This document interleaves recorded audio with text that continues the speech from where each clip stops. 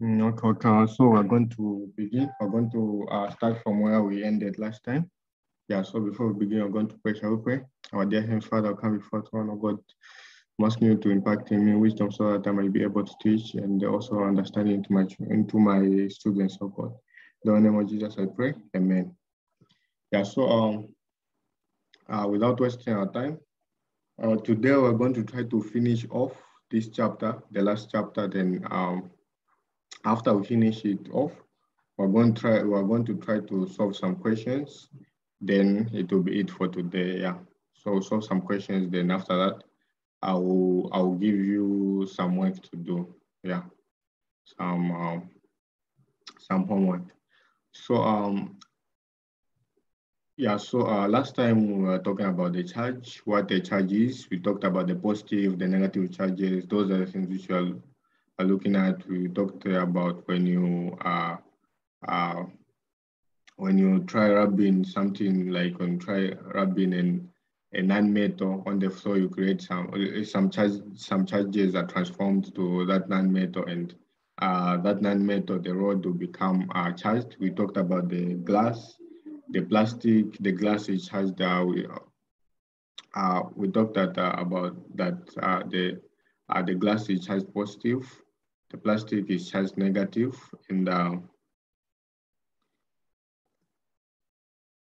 yeah, and those are the things which those are the things which we looked at. We also looked at I also looked at the distribution of charges. When you have a lot of charges which are uh, when you've got a lot of charges which are distributed on one point, how do you calculate the density distribution? Yeah, we looked at that also. So we looked at different formulas about the distribution. So we looked at the density volumetric, the charge, where we use rho is equal to dq over dv. Then we also looked at the density surface, the charge when a cloud of charge is on the surface. We looked at the formula which we use. This is a sigma is equal to dq, which is the differentiation of the charge over ds, which is the surface where you can find those charges. It's a distribution, a cloud of charges, meaning you can't really know where the charges are. That's why we use dq, which is differentiation q. Then we also looked at we also looked at the charge lineage, where there are a lot of charges, a cloud of charges, density lineage, the charge where you see a lot of cloud of charges which are on what which are presented I can say which are on a line, and we said that their formula is lambda is equal to dq. dq is the number of charges, the cloud of charges, the quantity of charges which you don't know, which you cannot count, divided by the air, which is actually the length where those charges are found. So we looked at the distribution of charges. Those are things which we looked at. So this is just a wrap. So today, basically, we're just going to finish off with the last part, which is the first column. So basically, we're going to look at the forces. How does the forces react when you have? How does the forces the interaction of forces when you have two things which are charged? What usually happens? So we're going to look at in details, and we're also going to look at the formulas which we use to calculate the forces. So I don't know if you are able to see my sharing before we begin with today's the last part. Yes, we can see. Okay. Yeah. So today, basically we're going to talk about force, and force. It's not something new, actually. I can say so. It's not something new. It's something which we have already learned in secondary school. And when you talk about force, force is something which acts on the other thing, like you cause a force when you introduce or you act on something. If you act on a surface, you like you are causing a force on the surface. There's an action which is I can say an action which is put towards something, which is that's I can say that's the simplest way to talk about force. So when you talk about force, actually we're going to talk about how one charged particle acts on another charged particle and what will be the result, that what will be the effect of one charged particle acting on another charged particle. So here, when you talk about force, actually we are going to talk about force the column. Force the column is basically the force which deals with the charges, the positive, the negative charges, and column.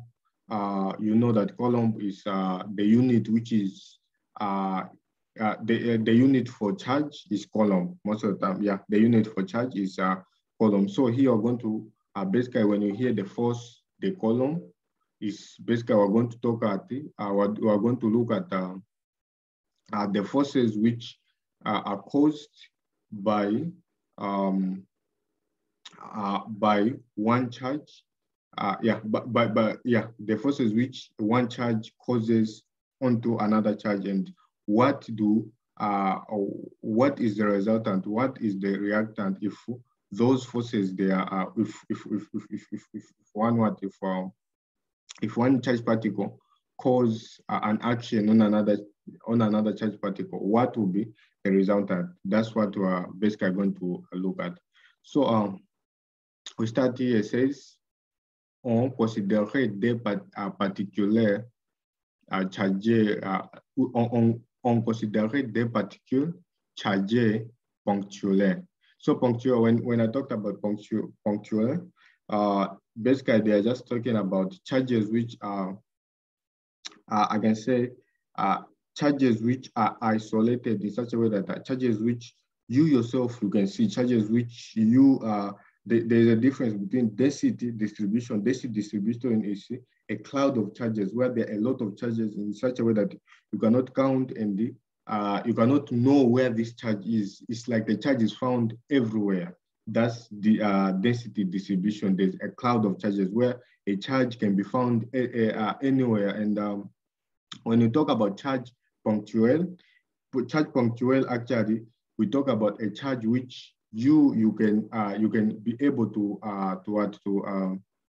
the charge which you can be able to point out, which is isolated, I can say. So it's not found everywhere, but it's isolated and is fixed at is only found at a certain place. So so you see these two things, like when you are dealing with questions, you see these two things coming in time. Yeah, you see them. They will be repeating. We say distribution, density distribution, or we say charge punctual.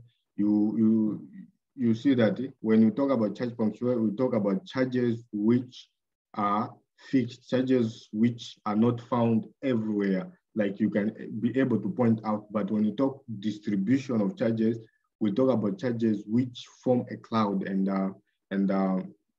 these charges, they are found almost anywhere, and for you to calculate this charge, you have to do some differentiation, which you are going to see when we come to do the questions. You are going to understand it more. So here, here it continues saying that C1, the charge C1, the charge Q1 situé en point M1. So they want here, they just want to explain to us there's a particle which is named C1, which is this side here. If you see the diagram here, this is a particle which is named C1, and imagine it has the charge of what?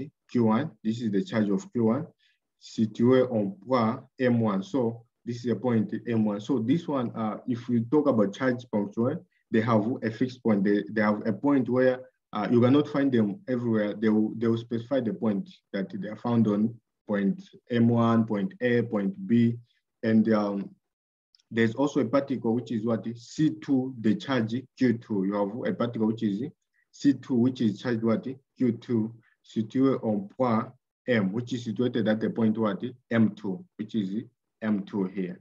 So you see that there we have got two particles, and these particles have got what charge. They have got charges. The one particle is charged what Q1, and the second particle is charged Q2. And these two particles, they are in a way that you know that if you bring two charged particles together, there will be either an attraction or repel. So you see that if you bring these two particles together, Q1 and Q2, depending with the sign of Q1 and Q2, you see that there will be either an attraction and or there will be either an attraction or repulsion, where you see two things are repelling, like, yeah, they're separating. So yeah, so basically here, that's what they're talking about. We have got two particles which are charged Q1 and Q2, and on a pair R, la distance M1 and M2, and we have got R, which is the distance between what M1 and the M2. So you have got two charged particles, Q1, Q2. The distance between two charged particles, which is M1 and the M2, which is here R is equivalent to M1, M2, which is equal to the module of M1, M2. This is what R. So this is the distance which separates two charged particles. So so basically here, just for the first part here, just know that when you have two charged particles, there's either attraction or repulsion. So we're going to look in detail what happens if there's an attraction and what happens when there's repulsion. So yeah, so when we go down, we're going to look in details, and for you to calculate the force which is caused, since you know that there's always a force when there's an attraction, there's always a force which is causing it to attract, or when there's a repulsion, there's always a force which is what causing it to what to repel. So what is that formula for the force? How can you calculate the force? So for you to calculate the force, we have an expression mathematics, which is force vector. This is the vector force 1 to 2. So here, when you see 1 to 2, you should always note, when you see 1 going towards 2, it means that the force is caused by this charged particle, which is 1, towards the charged particle, which is what 2. So there's a force which is created, or there's a force which is created by Q1, which cause Q2 either to move away or to be attracted. It depends with the sign. If it's positive sign, it will cause Q2 to move away. If it's a negative sign, it will cause Q2 to be attracted. So basically, it depends. Most of the time, it depends with how the question they'll phrase it. The question, they can phrase the question, they can say, calculate the force, the vector force where 2 towards, imagine here there's 2 where there's 1 towards what? 1. So it means there's a force which is created by the force, the particle which is creating the force is what? Q2 towards what? Q1. But in this sense, it's what? The one which you have here is the charge 1, Q1, the particle 1, C1, is the one which is creating the force on what? Q2. That's what I'm saying. There's force 1 to 2, which is equal to K, which is a constant, times Q1. Q1 is the charge, the charge for the first particle, times Q2, which is the charge for the second particle, divided by R squared, which is the distance between M1 and the M2. Then times the vector, which is 1 to 2. So the vector is moving from, since the force is created, Q1 is the one which is exerting force on Q2. So the force is created from 1 to 2. That's why you are seeing the vector U is equal to 1 to 2.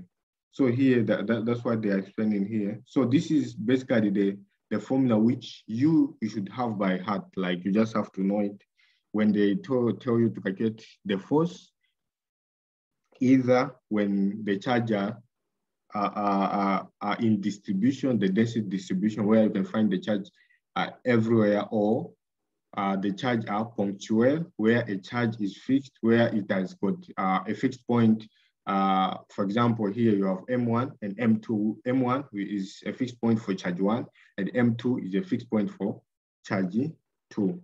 You can use the same formula where you just replace Q1 and Q2, which is, they give you basically most of the time in your what, they give you most of the times in your questions, what is your charge 1 and your charge 2, and they also give you your distance between the particle C1 and the particle C2, and with those information, you can easily calculate the force. Then K is always the same. K, you just have to know it by heart, is a constant which is always the same. No matter what, your K will always be what? The same. So here, as I was explaining, you see that force, which is 1 towards 2, a vector force 1 towards 2, désigne la force exercée par le charge Q1 sur le charge Q2. So at the force which is from 1 to 2, it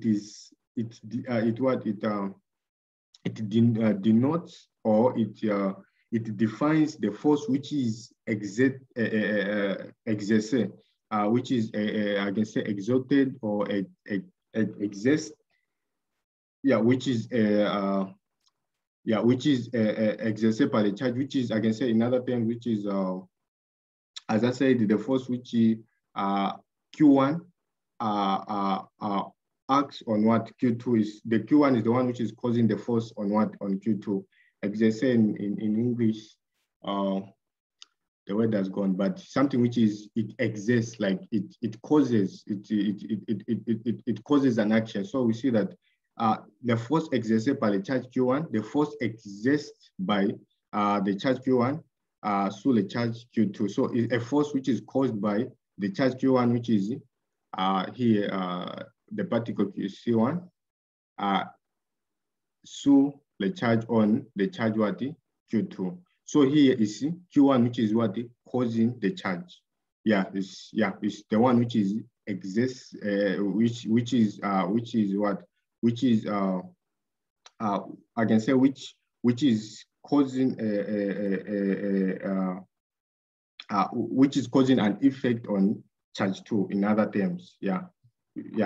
Which is causing an effect on charge 2. Then you have got U vector 1 to 2. This is a vector which is towards what? The vector. So this vector depends where the charge is being exerted, or where the charge is being exerted. Where the charge is being caused. So you see that the charge is, Q1 is the one which is causing the charge on Q2. So you see that the vector, it will be from 1 to 2. The vector will be what? From 1 to 2. And when you are taught to write your equation, you present it 1 towards 2, because the force is caused from is Q1, which is causing the force which is exerting the force to Q2. It's Q1 which is exerting the force to Q2. So you see that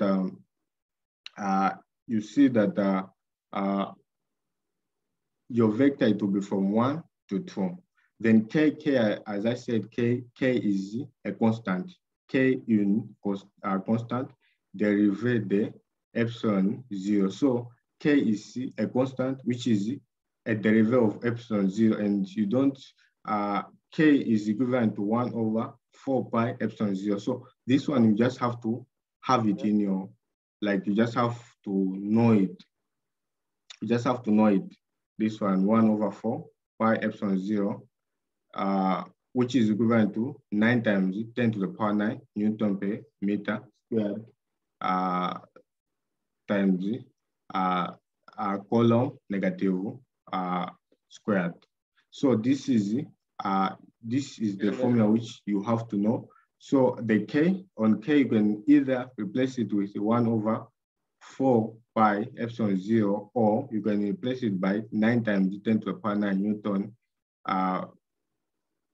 times meter squared times C negative squared. So that's, yes, you have a question? Yes. I just wanted you to repeat the previous statement on the U. Oh, okay. So like, as I said, the first one is force, which is 1 to 2. Désigner la force exercée par le charge Q1 sur le charge Q2. So when you talk about force, it is 1 towards 2. It defines the force which is exerted by the charge Q1 sur le charge Q2. When I say exerted, exercer, in French is exercer, and in English, I think it's exerted. Yeah, some English words stated. Yeah, so I think there's not much difference. So when I say exerted, it means cause, which you cause, exercer is a cause. So when you see force 1 to 2, you know that it is the particle C1, which is exerting a force on Q2, which is the one which is causing the force on C2. So you are moving from 1 to 2. So you see Q1, which is exerting the force. Then when you see vector U, 1 to 2, is just showing the direction where this force is being the direction where the force is being exerted to. So where is the force exerted to? Is exerted from Q1 to Q2. Yeah, so the force is exerted from Q1 to Q2. So your vector, you are moving from 1 to 2. So this is just a vector which is showing you where your force is, where your force is being exerted. Then K at your constant. K is a constant where. Excusez-moi. Yeah. So if it was moving from Q2 to Q1, it will be 2 to 1. Yeah, if we see 2 to 1, for example, if your force, they tell you to calculate the force at 2 towards 1, so it means you're moving from Q2 going to what? Q1. All right. So if it's from charge 2 to charge 1, it means your vector, your direction here to be 2 to 1.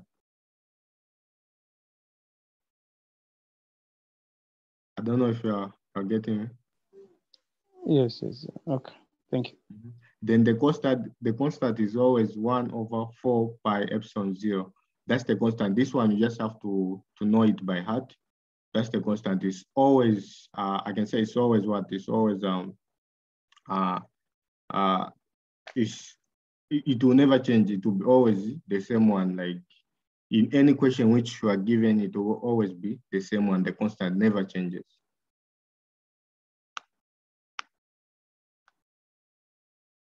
Yeah, so I don't know if there's anyone with any question here.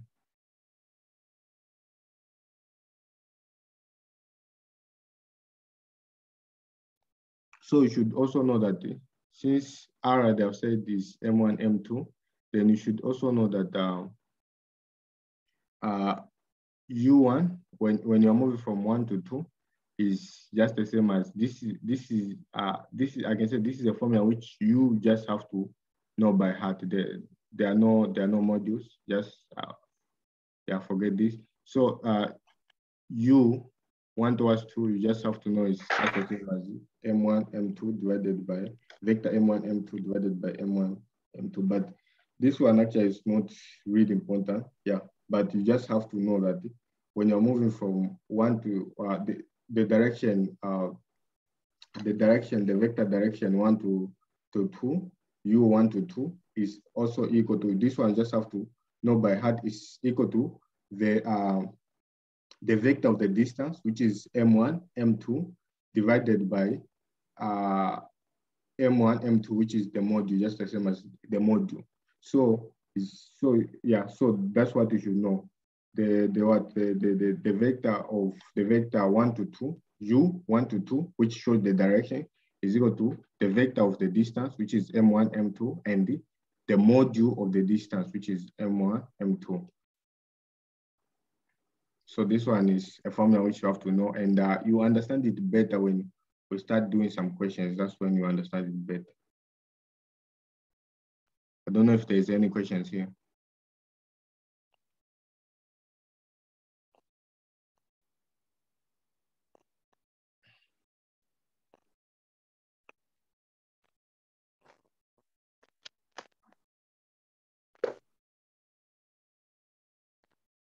Yeah, so if there are no questions, we're going to go to some important properties of these charges. You have to know these properties for you to be able to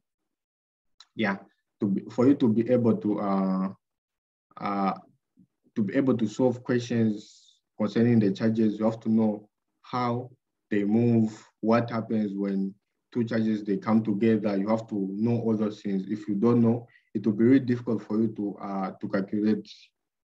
For you to be able to calculate different when you're given different scenarios.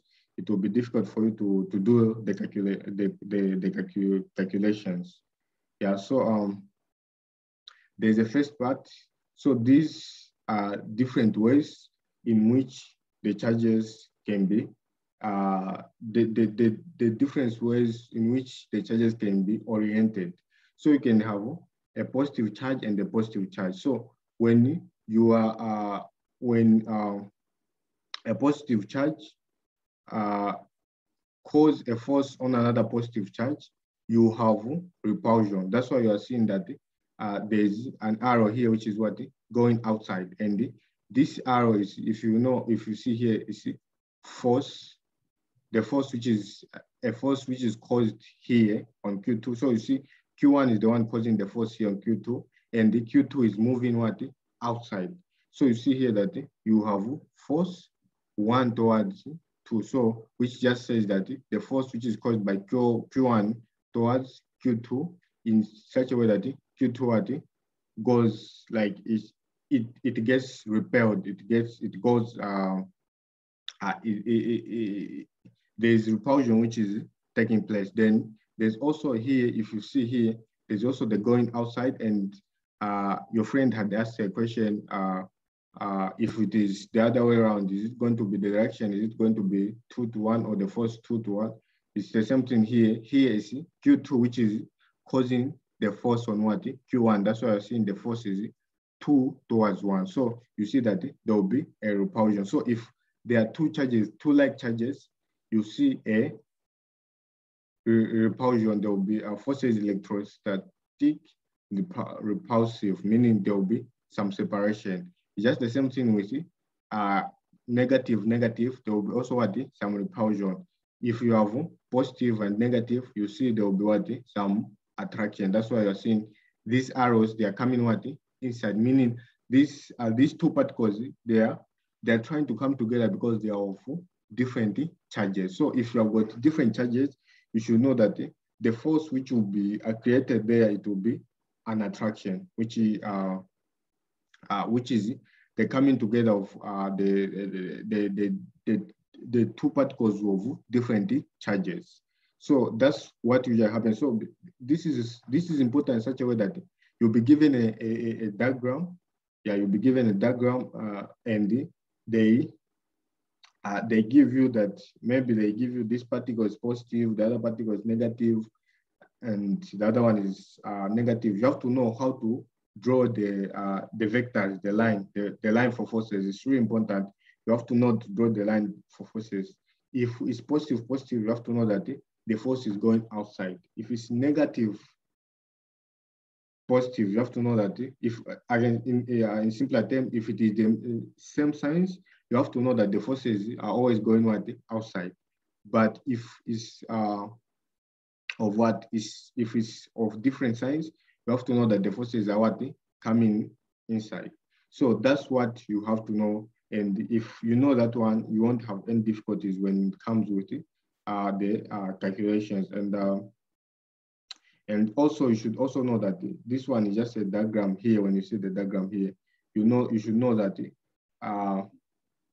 the more you increase your R, the more your force reduces. Here is logic. You have seen your R squared, which is the distance between the two charged particles. You have seen that you are dividing, like you are doing a division here, and you have got a constant which is always the same. So when you're always the distance between Q1 and Q2, you can get an example where, for example, if the charge Q1 is positive 2 and the charge Q2 is positive 3, when you increase the radius between, you increase the distance between these two charges, you find that your R will become more bigger and bigger, and your Q1 and Q2 will still be 2 and 3, and you see that your graph here, it will be your force here, it will be what? Reducing, and you see that the more your R becomes bigger, the more your force becomes small. Yeah, so it's like it's inverse proportion, where when the distance becomes bigger, the force reduces. So that's just I can say you just have to know that, and I can say it's just logic when you are dividing with something, and if that thing which, for example, that thing which you are dividing with, the moment it starts becoming bigger, you see that there will be the value of your final answer will also start to reduce, as long as the values on top remain constant. So yeah, so that's it. So I don't know if there's any question here. If you have any questions, you can ask.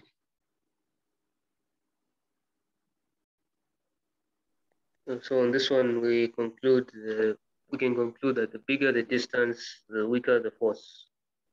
Yeah, that's true. The bigger the distance, the weaker the force becomes. Yeah, because when you increase the distance, when your R increases, the force reduces. So yeah, so that's true. The weaker the force, the greater the distance. So where there's a large distance, or where the distance is bigger, the force is small.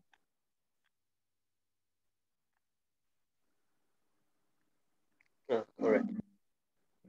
So the principle, the superposition. So now our principle, we're still on the properties, is some important properties.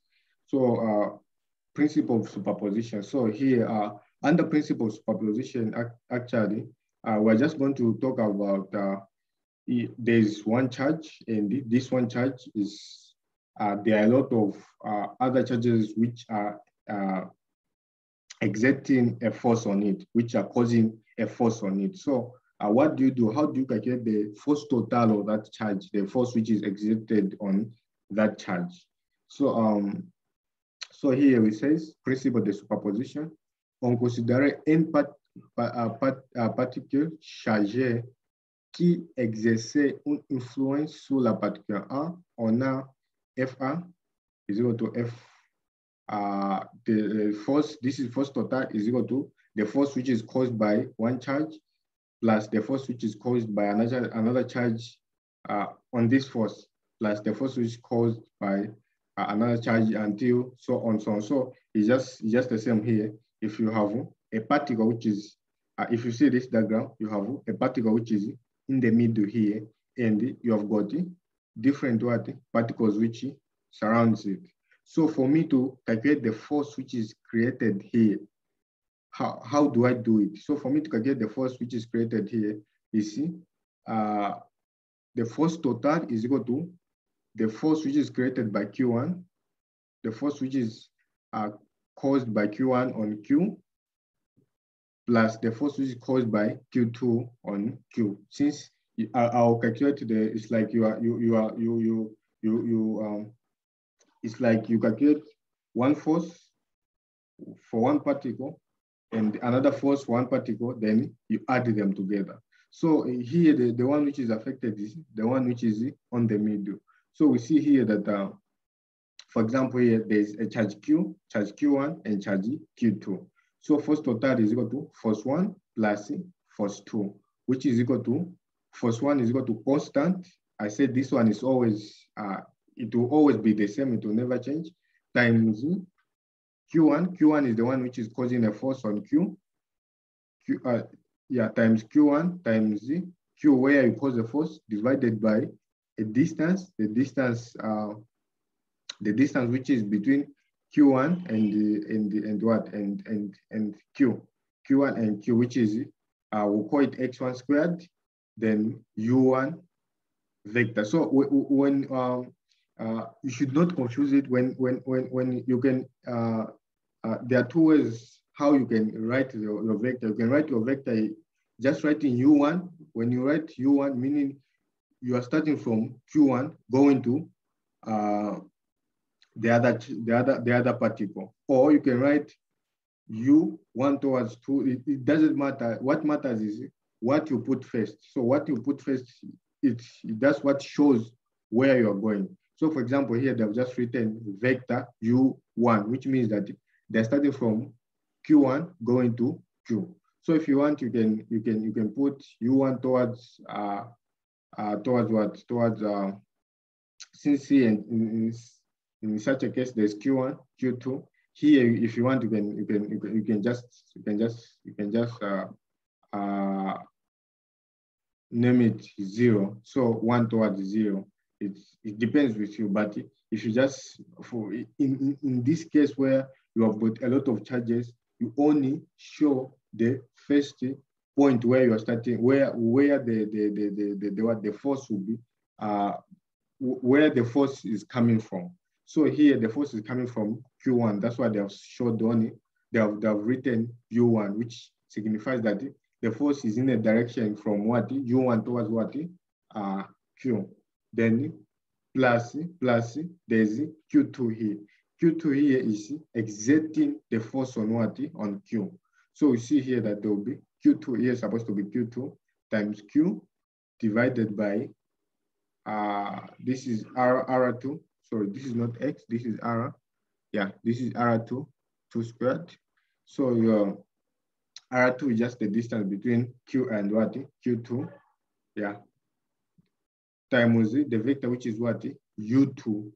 U2 meaning I'm starting from this part, Q2, going to what? To Q. So that's how basically most of the time we are represented. If you are told to calculate the force at a certain charge and that charge is being exerted by different types, I can say different, I can say is being, that charge is being, there's a force from different other charges which is being exerted on that charge. So you have to know how to calculate each force. So see here, in this case, the way they calculated their F1 and F2, they imagine that Q1 is positive and Q is positive, Q2 is positive, and Q is positive. So if Q1 is positive and Q is positive, it means that when Q1, this is, if you see here, there's an arrow here. When Q1 exerts a force on Q, there will be repulsion, which will cause what? F1, which is the force of going outside. Then when Q2 exerts a force on Q, which is positive, there will be a repulsion, which will cause what? A force, which is what? F2. Then for me to calculate the force total, now I have to calculate the force total is force 1 plus force 2, which is here just you just extend here. They have just done the extension of this line. they have drawn an extension which is parallel to this line and an extension which is parallel to this line. Where they are cutting, they have made something like a rectangle. And you see here that there's this is a first total. This is the first total which they are looking for the first total which they are looking for. So for you to calculate the first is first one plus first two. First one which is created with Q1 and the first two which is created by Q2. I don't know if it's clear here.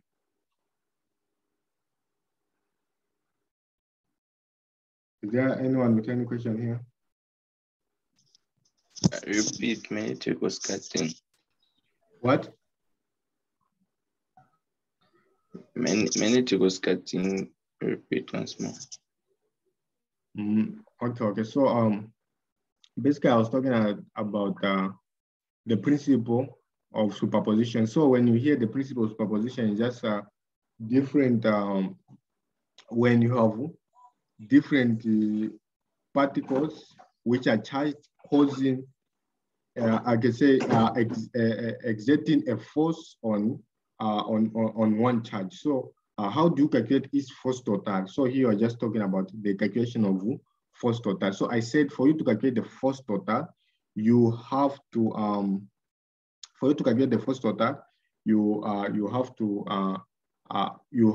calculate the force of each particle which is caused on the particle which you are studying, which is Q here. So the force of the force of each particle which is caused on a particle which you are studying, and you add them. So here they have said that the force is exerted on Q. So meaning Q1 is exerting a force on Q and Q2 is exerting a force on Q. So Q is the particle which we're going to study in terms of what force is when these two charges, when they create a force or when they exert a force on Q, what usually happens? What total force are we going to have? So we see here that when Q1 exerts a force on Q,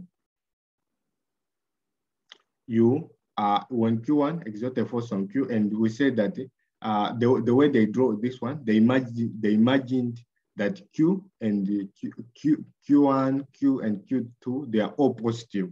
So when Q1, this arrow is showing that it's exerting a force on Q. When Q1 exerts a force on Q, what you see is that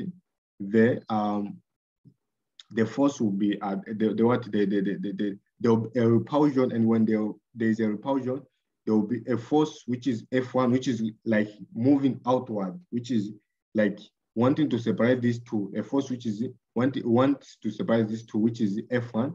Then when Q2 acts on Q, you see that there's a force also of repulsion, which is F2. Then for them to find the force total, they just have to find the module of F2 and F1. How do they find the module of F2 and F1? They just extend the line which is parallel to this line, which is the force F2, and the line which is parallel to the force F1. When they are meeting, they will make something like a rectangle. Then you draw this line represents your force total. This is your force total, which is the addition of F1 and the F2. So I don't know if it's clear. Then these are the equations. So here you just replace where there's F1 and F2, just replace with the equations which we have looked at here. Yeah, this equation here. So this is the equation. This is the equation of you to find the force. So this equation, you just have to know it. I don't know if it's clear. At least it is. Yeah, so you understand it more when you start doing questions. You understand it more when you do some questions. So we're still on the property importance. So here they're just talking about the same thing. If you have in this case, if Q prime is greater than 0, meaning when you multiply Q and Q prime, you get your answer which is greater than 0, meaning you are multiplying a positive and a positive. When you multiply a positive and a positive, toujours, always you are going to have what? you are going to have your answer which is greater than 0. So it's of the same sign. If it is of the same sign, if Q exerts a force on Q prime, you have a repulsion where you have F prime, the force F prime, which is going outside. If Q prime exerts a force on Q, you have the force which is F, which is going what? Outside. But if you have Q times Q prime, which is less than 0, meaning when I multiply negative value of a positive charge and negative charge, I always have an answer which is negative, and the negative is less than 0. So what you see is that if Q prime exert a force on Q, you see that there will be if Q prime exert a force on Q, you see that there will be an attraction, which is the force F. That's why I've seen that it's going inside. But yeah, and also when Q exert a force on what? Q prime, you see that there will be an attraction. That's why you're seeing what? F prime, which is what? Going inside. Yeah, so basically those are the things which you have to know, and if you know how to interpret those things, you know how the arrows. So the most important thing is when you exert a force on something else, where do the arrows go? So you have to know if it's positive, if it's of the same sign, the force has to go outside. So yeah, the force has to go what? Outside. And if it's of the different sign, the force has to go inside, like they are coming to what? To attract. They are coming together.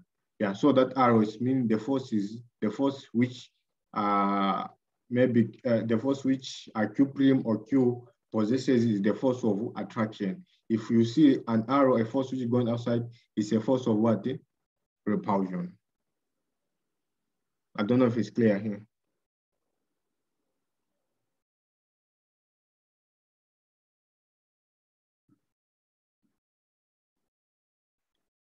Is there anyone with any question?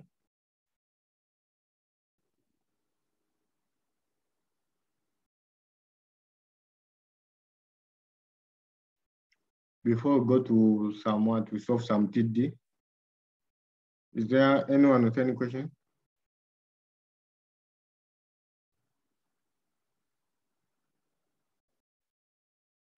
I guess no. Quoi? Today quoi?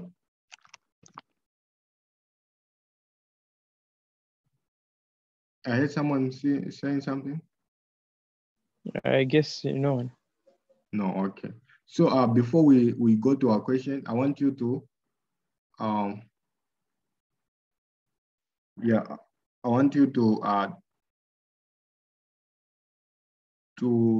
know this formula. Like I want you to just look at this formula. Then since it's the formula which mostly we'll be using, we'll be just changing depending with the question. So this is the formula which when you come at forces, this is the formula which you usually use. So this formula, you have to know it. It's really important, and you have to know what your K is. Your K is equivalent to 1/4 pi epsilon 0 epsilon, which is equivalent to 9 times 10 to the power 9 Newton per meter times meter squared times Coulomb negative squared. So this one also you have to know it. You have to know for the force. Force is equal to K Q1 times Q2 over R2 U1 towards what? U2. So now we're going to do some questions.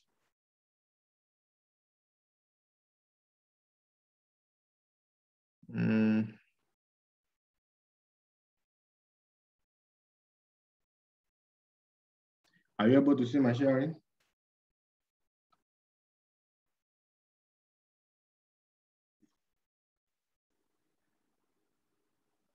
Are you able to see my sharing? Wait. Yeah, so I decided to do questions on we'll do about 3 exercises. Then I'll give you homework to search for 2 exercises, which I want you to search. Yeah, there are 2 exercises which I'll give you at the end of this. So we're going to start with exercise 1, which is charge punctual. And I said charge punctual are charges when you see the word charge punctual, you should know that there are charges which are they are fixed. You know where they are. There are charges which you know where they are, and they have got I can say they have got a fixed point. They are not they are not charges which you find everywhere or at all places, but there are charges which are just what fixed, and you can easily point them out. You can easily you can easily identify them because they are I can say they're isolated. In other terms, they are isolated. So we have exercise 1, which is under charge punctual. So here the question, the what it says, 3 charges Q1, Q2, and Q3 sont disposés selon les figures ci-dessous. So we have got 3 charges, which is Q1, Q2, and Q3, which are disposed according to this figure which you are seeing here. So I've got these 3 charges. Then calculer la force résultante appliquée sur la charge Q3. So they are saying that calculate a force, a resultant force, which is applied on the charge Q3. So here, if I ask a question according to the way they have written it, they have said there are 3 charges, Q1, Q2, and Q3, which are disposed in this figure which you are seeing here, and they are asking you to calculate a force which is applied on charge 3. So what does it mean when they ask you to calculate a force which is applied on charge 3? And if I ask you a question, here, which charge is being affected? Which charge, since you have got about 3 charges here, there's Q1, Q2, Q3. Which charge, where is the force exerted? Is it, where is the force exerted? Is it exerted on Q3, or is it exerted on Q1, or is it exerted on Q2? Someone to answer me? Since they have saying calculate the force resultant appliquée sur la charge Q3. So where is the force exerted? Which charge, I want to tell me on which charge is the force directed? Is it on Q1, Q2, or Q3?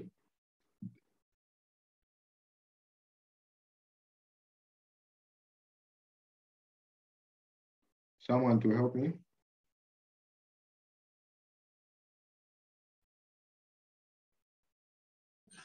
On Q3. What? The force is exerted on Q3. Q3, yeah, correct. That's, yeah, excellent. So we see here that as our friend has said, the force is being exerted on Q3. The force is being acted on Q3. So you see that there's Q1, Q2, and there's Q1 which exert a force on Q3, and the Q2 which exert a force on what? Q3. So they want you to calculate the resultant force. When you see, like according to the question, they say resultant force which is appliqué sur la charge Q3. So for me to calculate the resultant force, it means I have to calculate the force which Q1 exert on Q3, and plus the force which Q2 exert on what? Q3. It's just the same thing with the example. So they have even given you, on données, they have given you that your Q1 is equal to positive 1.5. So point is basically most of the time in the French system, when you're writing points, you don't need to write like our English system where you write a dot or what. When you're writing a point, is a comma. So you have 1.5 times 10 to the power negative 1 column, which is Q1. They have given you already Q1. Then Q2, they have said is equal to negative 0.5 times a dot in what? In the French system, it signifies multiplication. So when you see a dot, when you see, you see sometimes I put the multiplication sign, the actual multiplication sign, which you know, or I can put a dot. It's just the same thing. It means multiplication. So negative 0.5 times 10 to the power negative 3 columns, which is the charge Q2. And Q3, they have also giving us its charge, which is positive 0.2 times 10 to the power negative 3 watt coulombs. Then they have given us the distance SC. SC, they have given us the distance, which is 1.2 meter, and BC, they have given us the distance BC, which is what? 0.5 watt meter. Then they want us to calculate the force which is exerted. The force which is what? The force which is created on Q3, or which is exerted on what? Q3. So how do you calculate the force? So first of all, you have to see the charges. If you see Q1, Q1 is positive. This is positive 1.5 times 10 to the power negative 1. Q2 is what? Negative. Negative 0.5 times 10 to the power negative 3. Then Q3 is positive. So you have got it positive, negative, positive. That's the first thing which you have to note. So after you have noted that one, so this one, don't pay attention to this one. I've made a mistake. So we're going to deal with this diagram here, which is here. So after you have noted that Q1 is positive, Q2 is negative, and Q3 is positive. What do you do now? You have to represent it in your diagram. So how do you present it in your diagram? You know that your Q1 is positive, your Q3 is positive, your Q2 is what? Negative. So what happens? So we have said that Q1 is the one which exert the force on Q3. So when you exert the force, meaning it's coming from Q1 to what? To Q3. So what happens when you exert a force which is in a direction from Q1? So it's vector U1. So this one is showing the direction which is exerted towards what? Q3. What happens? Since it's positive, when you exert a force on Q3, you see that you create a force 1 which is going what? Outside, because there will be a repulsion which is taking place here. Then when you exert a force Q2 on Q3, you see that since Q2 is negative, Q3 is positive, you have a force of attraction. That's why I'm saying that after I exerted the force, which is this direction from here, B, you see that the Q3 is also coming what? Inside, like they want to come together. So I'll draw these two lines. This will be my F2, then this will be my F1. Then I'll just extend it and extend it here. Then I'll have my force total. So this is the force which they want us to calculate. I don't know if it's clear until there. Is it clear?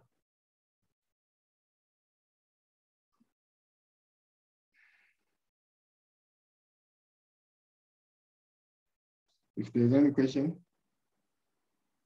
So, yeah, so if you're not clear, you can stop me. So here, your first one is this one. Your first two is this one, which is created here. And now for me to have my first total, which is here, I have to add F1 plus F2, F1 plus F2, for me to have my first total. So here you're going to write this equation, which is force total is equal to F1 plus F2. And the F1, we have said, if you remember this formula, which I said this formula doesn't change. So you have to calculate your F1 first, and you also have to calculate your F2. Then after calculating your F1, F2, you now add them together. So your F1 is equal to K times Q1 times Q3 divided by R1 squared U R1, which is, this one is just a vector. Just a vector. So you don't need to panic to know what is R1, U R1. This one usually, it just shows the direction where you are going. So now they have given you your Q1 and your Q3. Since you are calculating for F1, so it means the charge which you are going to get is what? Q1, the charge which is, the F1, this charge Q1 is the one which is creating, which is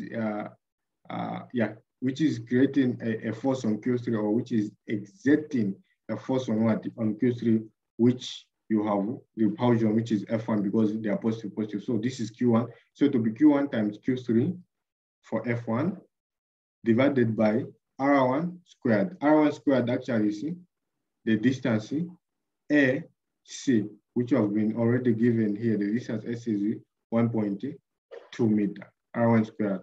So here, just replace, we have said that your constant, if you remember your notes, we said that your constant can be either 1 over 4 pi epsilon, or can be 9 times 10 to the power 9, which we are going to use here, 9 times 10 to the power 9, times 1.5, which is your Q1, times 10 negative 1, times 0.2, which is your Q3, times 10 negative 3, divided by 1.2, which is the distance between what?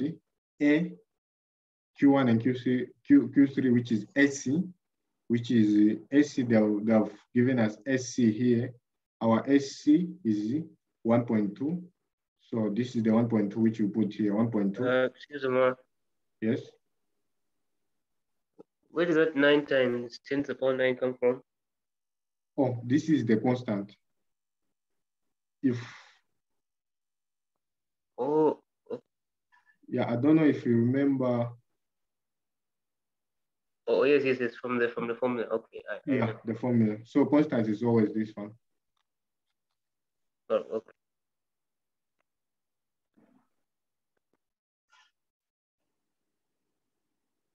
Yeah, so that's where the 9 is coming from.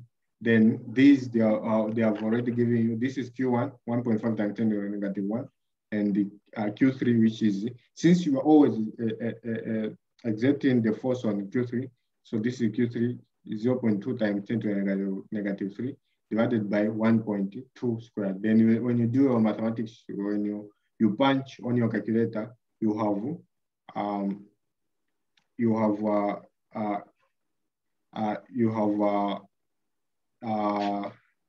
187,500. You have 187,500, which, if you want, you can just write it in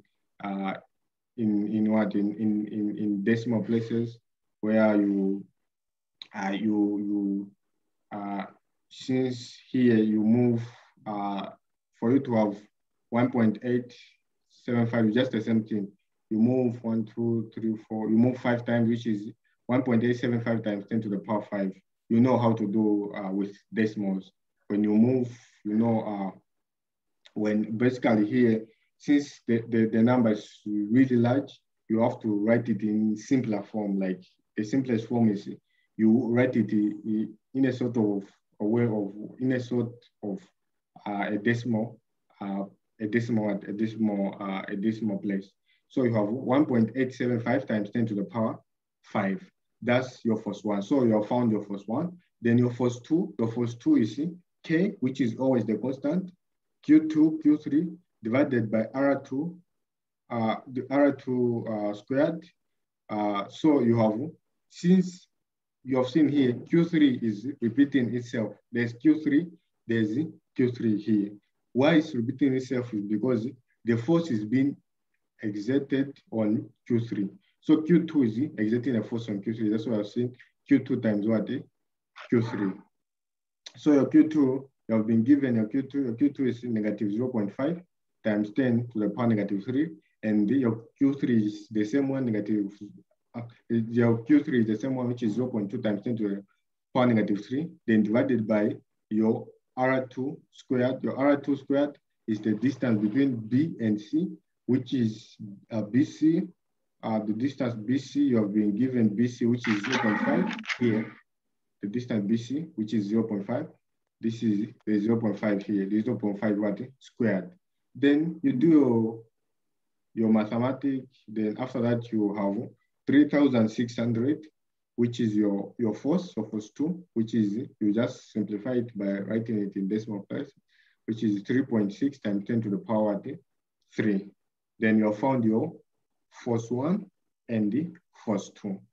So that's how you find. So it's just a matter of you just putting the figure. If you know the formula, you easily calculate it. Just the matter of you putting what the figure. So you found your force 1 and your force 2. So after finding your force 1 and force 2, now you have to calculate your force what? Total. So how do you calculate your force total? So if you see here, this is the force total, and this force total is I can say it creates something like if you see the way it is for you to calculate this force total, you have to calculate the module of this force because it's creating something like if you see, it's creating something like a right triangle. So for you to know the distance which is here, the distance, the force which is exerted here, you have to know you have to calculate its module. Its module, when I say the module is just the same as Pythagoras theorem. I'm not mistaken, yeah, Pythagoras theorem. So here, since you are making a sort of a triangle where this one is F1, this distance is what? F2. Since the distance here and here is F2. For you to calculate this distance F, you have to use the module formula, which is the Pythagoras formula. So you have the module of F, which is F total, which is the hypotenuse in this case. So the module of F is equal to the square root of force 1 squared plus force 2 squared. You see that your UR, your U1 and your U2 will disappear. Why? Because we say that when you, basically most of the time when you square the vectors, it always gives you 1. That's the rule. It always gives you 1. That's why you see them disappearing. So you just replace where there's force 1 with your force which you have found and force 2 with your force which you have found. Then you do your calculations. Then you find your force total. Your force total, which is 187,534.5568 Newton, which if you simplify it is 1.875 times 10 to the power 5 Newton. So that's how you calculate the force. So for you to calculate the force, the things which you have to know is you have to check the charges. Are they the same charges? The charge which is being exerted on another particle, the two particles, are they the same? Is it positive or negative? Or is it, are they both positive, or is there, are they both positive or not? Like you can have, are they both the same sign, or do they have signs which are contrary? So you have to be able to see that one first. So before you do your calculation, you have to study your diagram first. How is it? You study your question first. How have they asked the question? So from there, you can deduce how to calculate your your force, which is being exerted on one charge which you have been taught to calculate on. So I don't know if you have any questions here.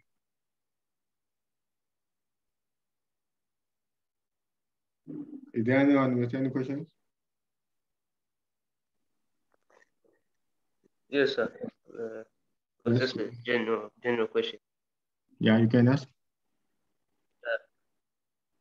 You're saying something like, you're saying that we are not allowed to use a point or a decimal point, a dot for writing the number. So instead, we're supposed to use a comma. Yeah. Is that what you're saying? Yeah, that's what I'm saying. Like here in the French system, when you write a point, they'll think that you are multiplying, because basically they use a point, a dot. For them it means multiplication. But for you, like for them, I can say a comma is the one which means that you have how can I say in place of a dot, for you to have for them a decimal number, I can say so. A decimal number, they write it using a comma. When you see 1,5, it means they're just writing a decimal number, which is 1.5.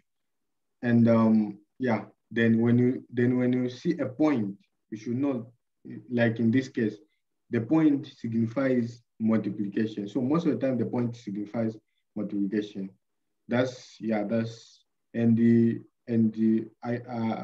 I advise you to get used to this, because when you come here, you have some difficulties. You can calculate everything correctly, but due to you placing where you are supposed to put the comma, you are putting a point, you find that they can even make your whole answer to be incorrect.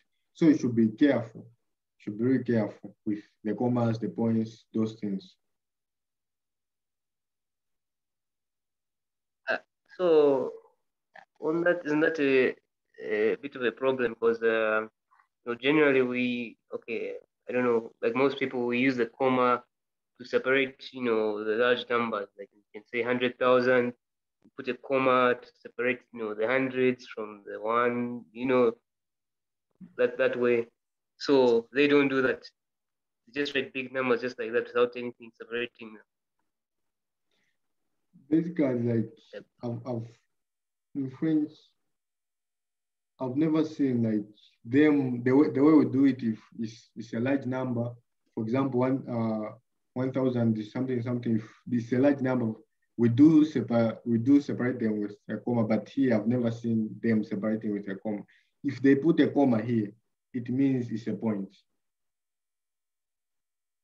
Okay. If it's a large number, most of the time they just write it the way it is. If it's a large number. Oh, okay. Mm-hmm. But of course, the calculators, like when you're using the calculators, it's points. They use points. It's only when you are writing that's when you change your way of writing. You have to be using comma. But the calculators, there's nothing different. Like the ones which are using in Zambia and the ones which are using here, everything just the same. The way you go about it. That's why I was even wondering, why do they use commas? But on the calculator is when you're punching on the calculator is points, which we usually use, because that thing has never changed with calculators. So yeah, so you just have to follow them, because if you use your own way, they can't even mark you. And also the other thing, the Sokatua one, they don't know the Sokatua one. The Sokatua one, they don't know it. They use their own formulas which they use. So when you're solving thinking in line of Sokatua, you don't need to write it in your book. You just have to just think or write it. Don't have to write it when you're solving that. I'm using Sokatua. What they don't know it here. They don't know there's no Sokatua here. They use there are some other things like some other equation which they use, but since for them, when you come here, you'll be learning with Moroccans. And Moroccans, they have learned, if it's mathematics, they have learned them from, there's those who are just specialized in mathematics, where you see someone had learned mathematics from childhood. And when the professor comes in class, the professor will just be teaching, and the professors, they teach as if you know the things. There are some formulas which you want to know where they're coming from. They just bring it and they start solving. So yeah,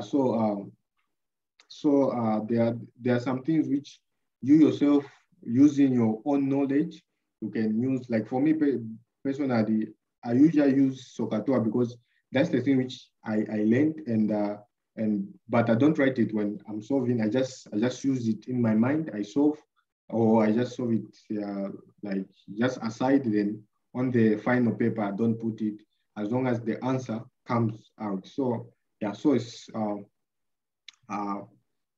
really important. Also the research, you have to do a lot of research when you come here. Because the professors, they don't care whether you're followed or not. For them, it's going forward. That's why I tell you guys to do a lot of research, You have to get used with the system. So I've got the exercise 2. Exercise 2, we're still on charge punctual. So on exercise 1, I think there's no problem. So exercise 2, yes? You have you can go back for where you were serving for F2. Where I was what? Where you're serving for F2. Yeah, first, yes. I know if there's a negative when solving, do just discard the negative or just working error. I can't get your thing. We were working with the Q2. Q2 is negative 0.5 times 10 to the power negative 3. Now the answer is positive. Did you just disregard the negative, or maybe it's just a working error? Because the final answer was giving me negative 3.6, not positive. If you try solving it, it will give you negative. There's a negative in the working here for Q2. Q2 oh is yeah, negative. I've seen it. Actually, it's supposed to be a negative. Yes. Supposed to be a negative. Yeah, supposed to be a negative. As an error, but you see that when you see our main concern is calculating the first total. When you come to calculate the first total, you know that when you square a negative, it always gives you a positive, right? Yes. Hello, are you getting me? Yes, I can get you. Yes. Yeah. So so that was a small error, but it was supposed to be a negative. It was supposed to be a negative. But yeah, but when you come here, when you square it, you still bring it back to positive. Excuse me. Yes. So for instance, in the same question, they ask to calculate the F2. So the answer should be left in negative. If they told you to what? To calculate the F2, then there's the negative there. So we'll leave the answer in negative form. Basically for that, let's wait a bit.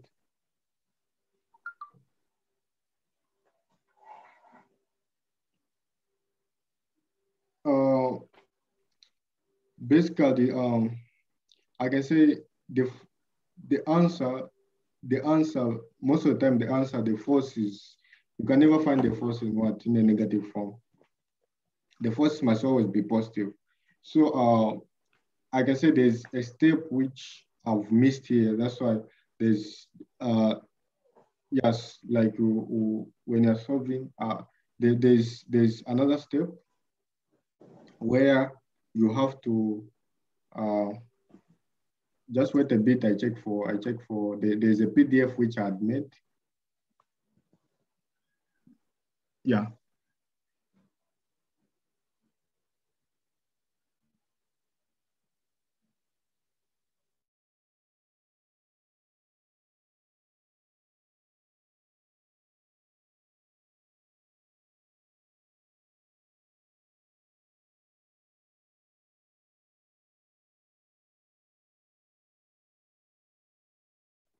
Are you able to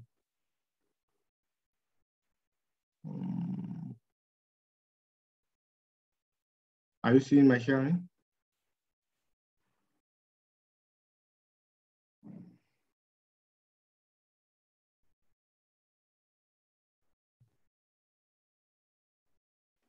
Are you seeing my sharing?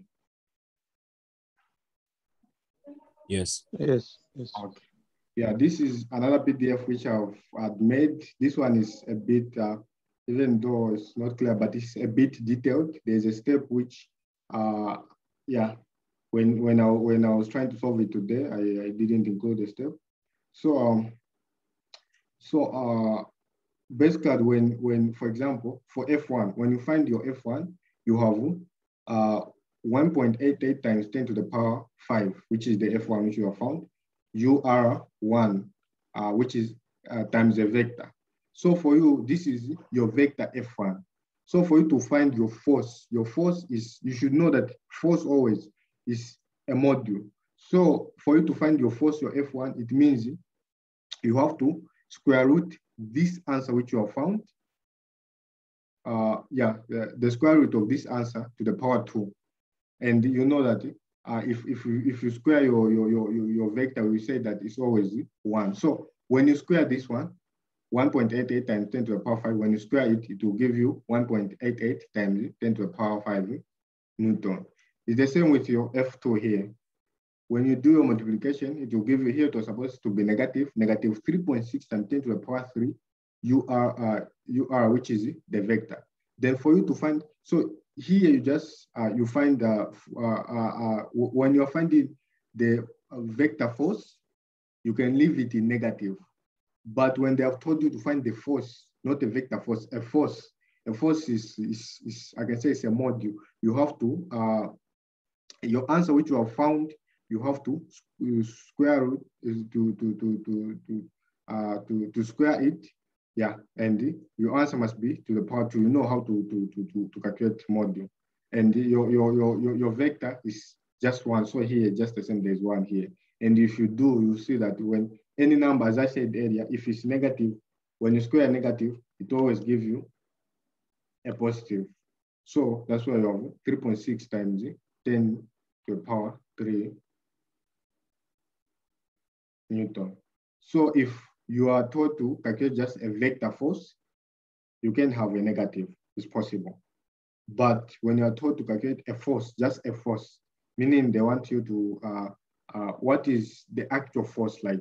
You have to calculate its module, which is positive. So yeah, it's supposed to be negative. So I don't know if it's clear.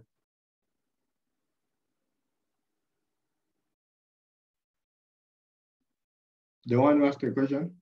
So yeah, it's possible you can have a negative, but you can only have a negative when it's a vector force. When you have a vector force with an arrow per number, which shows that the vector force, it shows the direction of the force. You can have a negative, but yeah, the vector, yeah. But when you have the module shows I can say the magnitude of a force. The magnitude is I can say the magnitude of the force. You don't need to include the negative. So it depends how they have asked you the question. Like for example here, they have asked you calculate the force result. They've just asked you calculate the force. Basically, most of the time they ask you calculate the force result. Those things. I can say in most cases you have to leave your force in a magnitude form. A force, since force, the unit for force is Newton. You have to leave it in its magnitude form, which means your force will never be negative. It's always positive. Yes, you wanted to ask something? Yeah, from the previous document. So the vector force for F2 is negative 3 point exponential 3. Yeah, it's a so negative. Include the negative. Yeah, it's a negative. Okay. Then now when you're finding your actual force, your force, which is where there's no vector. If you have seen here, I've not written like it's not a vector force. You have seen it's positive. It has to be positive. Okay. Thank you. I don't know if it's clear.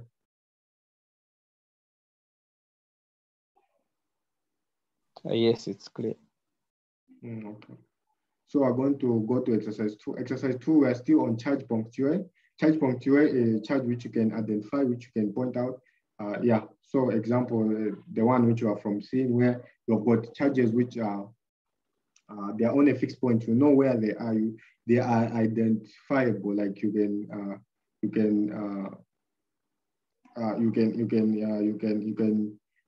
point them. You can easily identify them. So we're going to go to exercise 2, which is the charge punctual. So you start with the charges, positive punctual. Q1 is equal to 3 times 10 to the power negative 8 columns. So we have 2 charges which are positive. So we have Q1, which is 3 times 10 to the power negative 8 columns, and Q2, which is 6 times 10 to the power negative 8 columns. So fixez et maintenez à une distance D is equal to 0.5. So here they're saying you have got 2 charges which are positively charged. You have got what?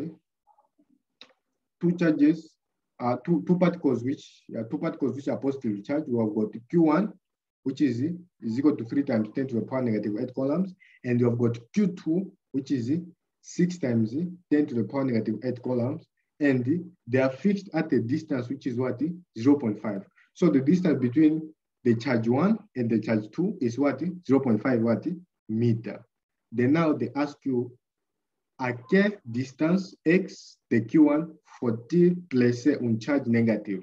So they ask you a question is, at which distance X, a distance which you don't know X, of Q1 or from Q1, can you place a charge négative pour qu'elle soit en équilibre sur l'action des forces exercées par Q1 and Q2? So they say at which distance X from Q1, starting from Q1, can you place a Q3, a charge negative Q3, such that the action of forces, the forces which are acting on Q3, Q1 and Q3, Q1 and Q2, the charges Q1 and Q2, when they act a force on Q3, they create an equilibrium. They create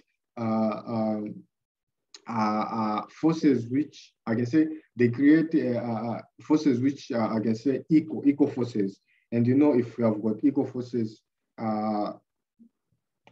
what usually happens is if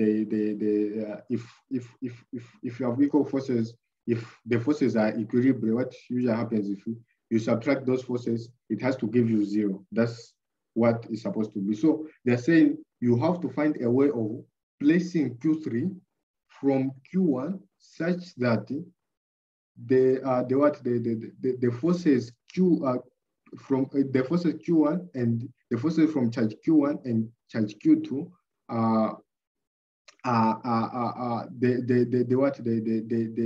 they are exerted on Q3, and those forces, they create an equilibrium. They create a balance. When they act on Q3, they create a balance in such a way that these forces, when they act on Q3, they cancel each other. The forces, when they act on Q3, they cancel each other, and a balance, equilibrium, meaning it will give you equals to what? To 0. So now we are going to place Q3. We're going to draw a diagram. So here they just gave us in form of writing. So you have to imagine, how do I draw a diagram? You have to imagine that. So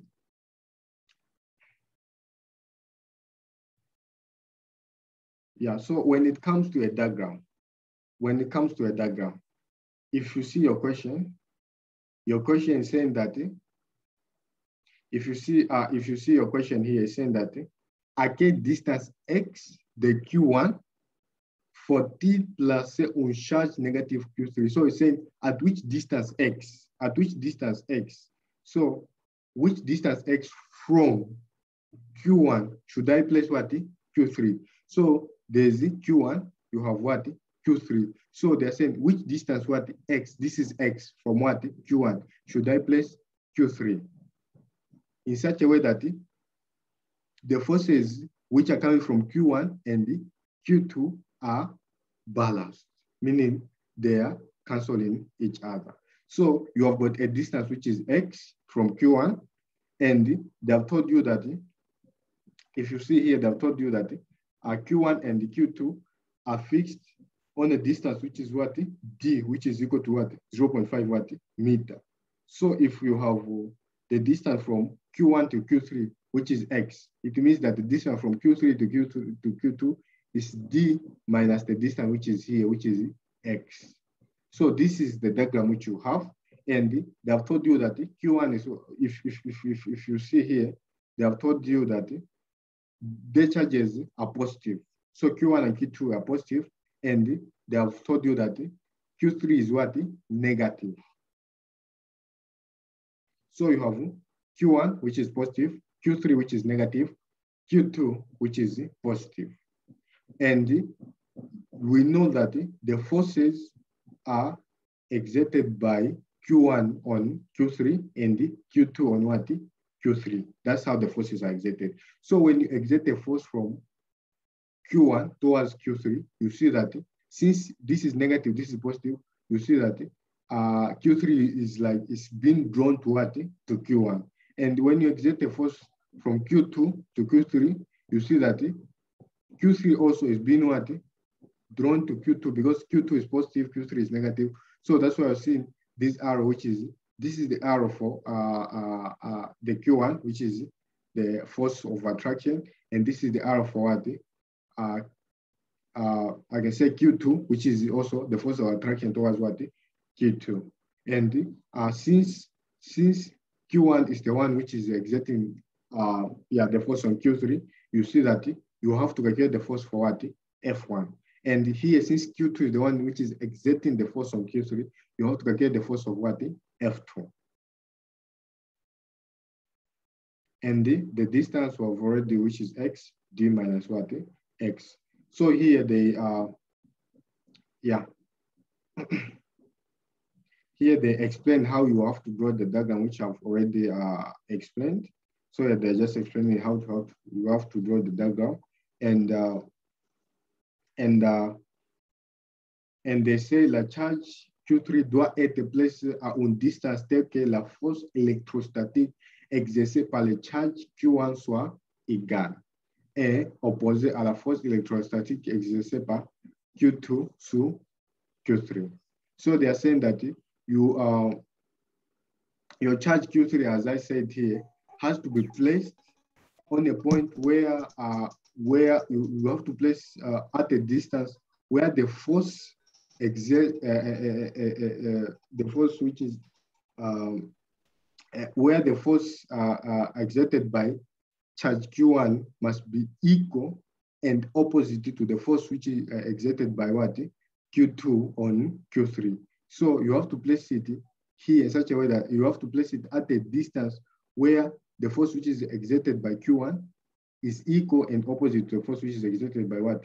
Q2. That's what they are saying. You don't have to put Q3 outside here.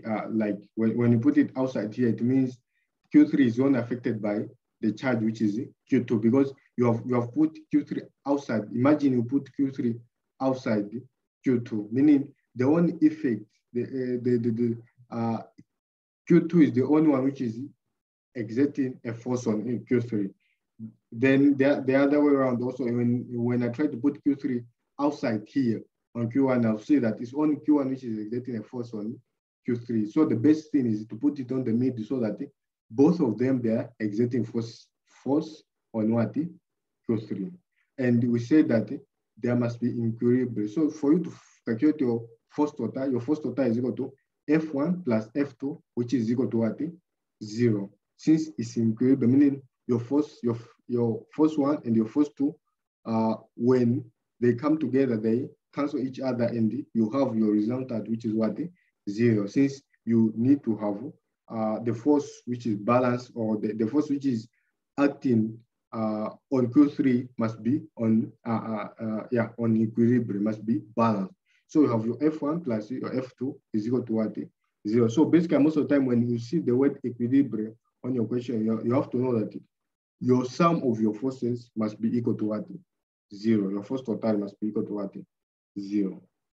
So now you have to calculate your force one and your force two. So it's the same procedure how you did with how we did with the previous question. The same procedure. So you have to calculate your F1 and your F2. So your F1 is equal to here, instead of me writing K, I said K can be represented in two ways. You can write it either 9 times 10 to the power 9, or you can write 1 over 4 to the 1 over 4 pi epsilon. So here, it's better to write, since they haven't given us the values of X, the values of the distance, I can say so. They haven't given us the value of the distance between Q1 and Q2 and Q3, and they have just given us, I can say, variables like letters X, what. They haven't given us the actual value. So for you to calculate your force, it's better to use the one for 1 over, your K must be equal to 1 over 4 pi epsilon 0. But if you are given all the values, like if it's a straightforward calculation, you can just use that one, 9 times 10 to the power 9. Or if you want, you can use the 1 over 4 pi epsilon 0. So here they have used 1, K is equal to 1 over 4 pi epsilon 0. So you have your Q1 times your Q3, where is exerting the force. divided by the distance. The distance between here is in form of letter, which is x2. We don't know the distance, x2, with a vector. Since the vector is directed towards Q3, it will be U1. Then your F2, your F2 is Q2 times Q3 divided by 4 pi epsilon d minus x squared U2, the vector U2.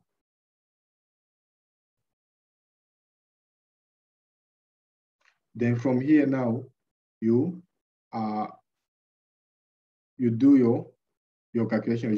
You just replace it where there is what? F here. You just replace where there F here. So when you replace it, since we have said that Q3 is negative, if Q3 is negative, you only multiply a negative and a positive, you will get a negative. So you have negative Q1, Q3 divided by 4 pi epsilon x2 U1 minus, since Q3 is negative, it will be negative here, minus Q2 U3 divided by 4 pi epsilon 0 d minus x squared U2 is equal to what? 0. So I'm just replacing on this equation. So when you do your replacing, you should also note that if you see here, you have U1. U1 is U1 is a direction. If you see the direction of the force which is exerted in Q3, there's this direction which is going is coming from the what? It's coming from the left side going towards the what? The right side. Yeah, it's coming from the left side going towards the left side. If you see your Q1 here, your Q1, the direction is from left towards right, and your U are not Q1.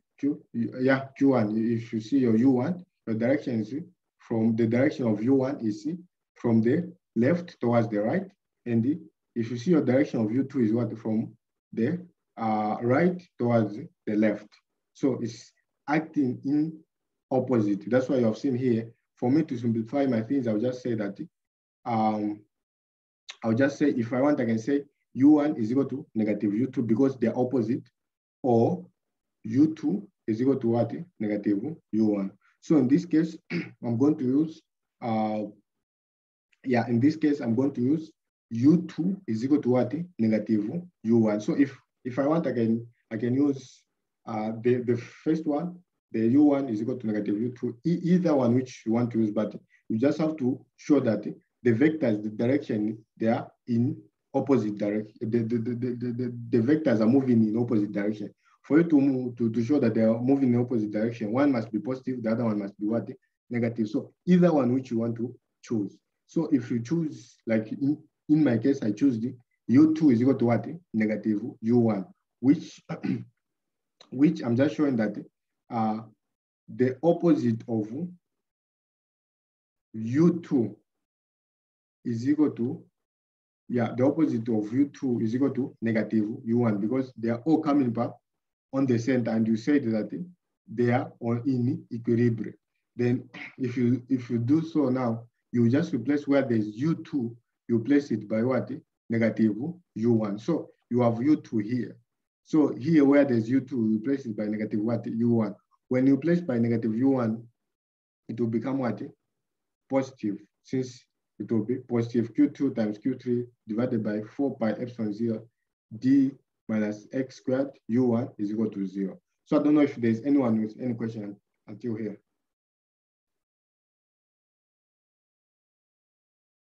Anyone with any question?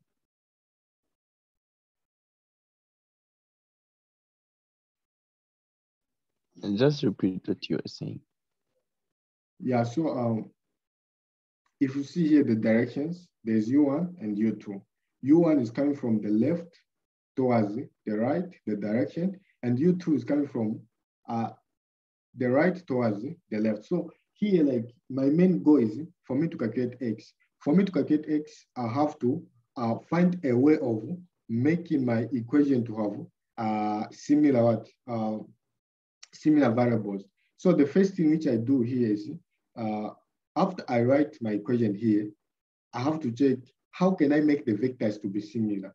So I know that these vectors are opposite towards each other, like they are coming opposite. They are opposite towards each other. And I know that if U1 is positive, U2 must be negative. If U2 is negative, U1 must be positive. So the positive and the negative, they are just showing the opposite of these two vectors. So if you for example, U2. So I said for me, I'll use this one here, which shows that U2 is equal to negative U1. And if I use this one, it means where there's U2 here, I'll replace by what? A negative U1. So if I replace by a negative U1, it means negative times negative, it will give me positive. Then I'll have Q2, Q3 divided by 4 pi epsilon 0 d minus x squared U1. So if you have seen, I've introduced U1 and U1, which are equal vectors. So here, the main goal is first you introduce the equal vectors. So we want to calculate what for x.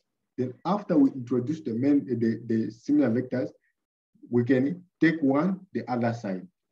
So here they decided to take positive Q1 and positive Q2, Q3 divided by 4 pi epsilon d minus x squared. They decided to take it to cross it over the equal sign. And you know that when you cross something which is positive over the equal sign, you're going to have a negative. And so here you have negative Q1, Q3 divided by 4 pi epsilon 0 x squared U1, which is equal to negative Q2, Q3 divided by 4 epsilon 0 d minus what? X2 U1. Then after I do this, I just do cross multiplication. I think from here is simple things like you just do cross multiplication. So if I do cross multiplication, I'll do this one times the down one here, the Q1, Q3, U1 times 4 pi epsilon, open bracket, d minus x, close bracket, squared. I do the cross multiplication. Then I also do the cross multiplication of this one, negative Q2, Q3 times 4 pi epsilon x squared. This is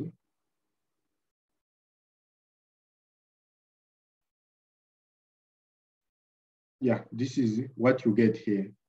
Then when you reach this stage now, you can just do some division where you you can just do, if you see there's 4 pi epsilon 0 and U1, 4 pi epsilon 0 U1 and Q3, which are of the same value. So I can just divide by those values. 4 pi epsilon 0 U1, Q3, Q3, 4 pi epsilon 0 U1. If I divide by them, I only remain with negative Q1 d minus x squared is equal to negative Q2 x squared. Then from there now, I expand this one, d minus x. After expanding d minus x, I'll have something like d squared plus dx minus x squared, where plus dx minus dx will give you 0. So you just have d squared minus x squared. If I do, if I multiply with Q1, it will be negative Q1 d squared plus Q1 x squared is equal to negative Q2 x squared. Then you have seen there's x squared. I'll just take this one the other side. Then I do some factorizing. You have x squared brackets negative Q2 minus Q1. Then I'll just divide the negative Q2 divided by negative Q1, which is negative Q2 divided by negative Q1, this side and the other side. Then since this one will be x squared, it means I'll do square root here and square root here. Then since I've been given Q1, I've been given the value of Q1, which is here, the value of Q1, which is this value, and the value of Q2, which is this value. And I've also been given the value of D. So I'll just replace in my values here. I'll just replace Q1 is the negative 3 times 10 to the power negative 8 times 0.5 squared. then Q2 is -6 times 10 to the power -8 minus 3 times 10 to the power -8, which is equal to 0.289 meters. So the distance x is 0.289 meter for you to have the equilibrium. I don't know if there's any questions here. Is there anyone with any question? Just kindly scroll up without writing. I was hoping what's there. What you're saying? I'm saying kindly just scroll up a bit. No, down.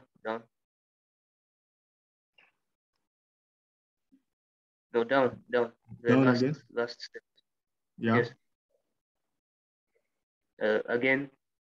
Okay. Yes. Fine. You see? Yeah. Yes.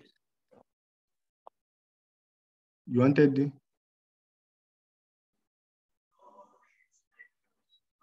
Yeah, just there. Fine. What? Just there is fine. Oh, okay. Maybe is there somewhere where you wanted me to explain here or what? Oh no, I was saying I was copying. I was writing down what's there. I wanted to see. Okay. Understood. I'll send the PDF to you. Oh, all right. Yeah, I'll send the PDF in the group. I don't know if there's anyone with any other question. Excuse me. Yes. So do we all have to take this long procedure, or we can replace the numbers up there? If you want, but if you place the numbers, you like it will be. You mean like starting from the first? I start placing the numbers. No, not really starting from the first. Because if it's like you say that in a case of placing the numbers, it will be very difficult for you to simplify your equation. It will be very difficult for you to simplify the equation. So the best thing, with these questions, which they have got a lot of things to do, the best thing is you have first to simplify your equation. After you simplify your equation, that's when you can now put your numbers now, because it's really difficult for you to simplify. If you imagine you have placed 3 times 10 negative 8, 6 times 10 negative 8, and you are trying to simplify your equation, you have a difficult time to simplify it. Okay. Yeah. So the best thing is, first, you do it. Last, after you have simplified it, you just now put in the figures, the numbers, then you solve.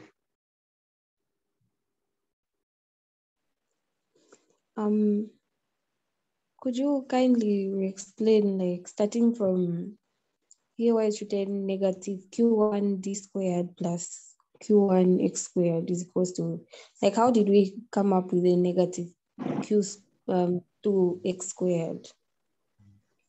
Well, here is where's negative Q1 D squared plus Q1 X squared? Plus. Or how we came about it. So basically, I said,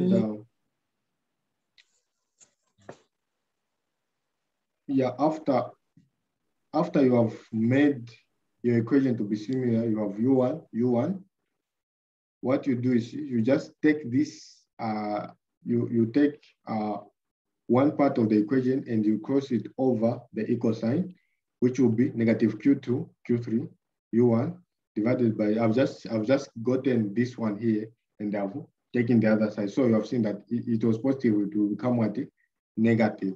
Then from there, I just did cross multiplication, where I did this, the upper one, Q1, Q3, U1, times the down one when you cross the equal sign, which is 4 pi epsilon D minus X squared. This is the value here after I did the cross multiplication. Then also the negative Q2, Q3 times when I cross the equal sign, the value which is down here, 4 pi epsilon 0 x squared. This is the value which is this side here. So after that now, it's just a matter of now simplifying it. I know that I have 4 pi epsilon 0, and here also have 4 pi epsilon 0. I know that I have Q3, and here also have what? Q3. And I know that I have a vector U1, and also here I have a vector U1 when I cross the equal sign. So you see that I can easily simplify by eliminating the 4 pi epsilon 0, the Q3, and the U1. That's why here when I came here, I just divided. I divided 4 pi epsilon 0, U1, Q3, which you see Q3 will cancel out, U1 will cancel out, 4 pi epsilon will cancel out, which makes me to remain just with negative Q1 d minus x squared, which is equal to, if you see here, also, you see that 4 pi epsilon 0 cancel out, U1 will cancel out, Q3 will cancel out, which will remain just with negative Q2 x squared, which is negative Q2 x squared, and negative Q1 d minus x, or negative Q1, open bracket, d minus x, close bracket, squared. Then from there, you know, you have to expand this one. The difference of two squares, you know, is, so for me to expand to be d minus x times d plus x, then I do the multiplication here. So d times d will have d squared plus d times positive x, which will be dx, negative x times d, which will be negative dx, negative x times positive x, which will be negative x squared. Then dx, they will cancel out because this one is positive, this one is negative, so they will give you 0. So we only remain with d squared minus x squared. So negative Q1 times d squared, it will give you negative Q1 d squared. Negative Q1 times negative x squared, it will give you positive Q1 x squared, which is equal to negative Q2 x2. Then from there, you just do your what now? Since you have seen the x squared, there's like term, and you are trying to find your x squared. So this the positive Q1 x squared will go the other side. When it goes the other side, it will become what? Negative. When it becomes negative, you do the factorizing, where you x squared, you remove the x squared, and when you remove your x squared, you have negative Q2 minus Q1. And from there, just divide by negative Q2, negative Q1, which is here, but negative Q2, negative Q1, the both sides here and here, which will be negative Q2 minus Q1. It will be negative Q1 d2, d squared, divided by negative Q2 minus Q1. Since here is x squared, I square root, and I also square root here. And from there, you calculate your x. Your x, you just replace where there's Q1 and d squared, and the negative Q2 minus Q1. This is the replacing which we did here. Then you have your final answer. I don't know if it's clear. Yes, it is. Yeah, so basically that's how you do with it. Yeah, that's how we do it. Yeah, and due to time, we were supposed to do one last example, but due to time, won't do it. Yeah, won't do it. Just try checking through it out. I'll send the PDF. Just try checking through it. Yeah. Okay, then have a nice day. Yeah, and enjoy the rest of your lessons.